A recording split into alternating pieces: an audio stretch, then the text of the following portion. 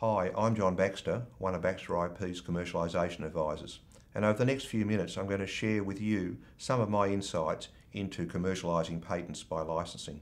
It's best to think of the structure of the basic rights being granted by the licensor to the licensee as a matrix of parameters. These should include, firstly, whether the license is exclusive, non-exclusive or a sole license. The important question here is whether there will need to be other licensees now or in the future. A sole license is generally accepted to be an exclusive license, except that the licensor retains commercial rights to exploit the technology in its own right. Secondly, will the rights being granted be for manufacturing, usage or sales, or a combination of these three? How will a licensee be limited in terms of how it makes use of the IP? Remember that in the broadest sense, the monopoly provided by a patent is to manufacture, use and sell. The next important issue is a geographical territory or territories. In which countries will a licensee be allowed to commercialise the IP? Next, the application field or a definition of the licensed product or licensed process is needed. Will a licensee be limited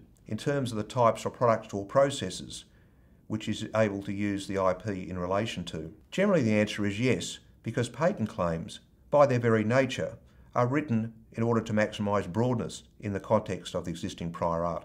Next, you need to define the actual IP being licensed. For example, granted patents, patent applications, registered designs, common law trademarks, documented know-how and undocumented know-how.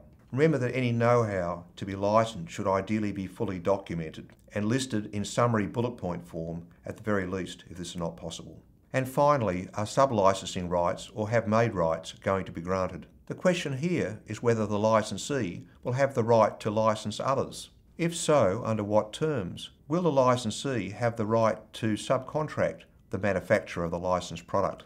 You can see here it's very important to think of the rights granted in terms of a matrix of these parameters which I've just mentioned. For example, exclusive manufacturing rights may be granted under a certain set of IP in the United States.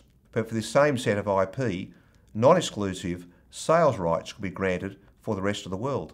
IP relating to hydraulic system may be licensed in one territory for earth-moving equipment greater than 10 tonnes, and that same IP licensed for another application, for example materials handling or forklift trucks, less than 5 tonnes in another territory. You can be specific as you need to be here, providing the definitions are completely rigorous. Such limiting definitions, of course, are of particular importance where exclusive rights are being granted.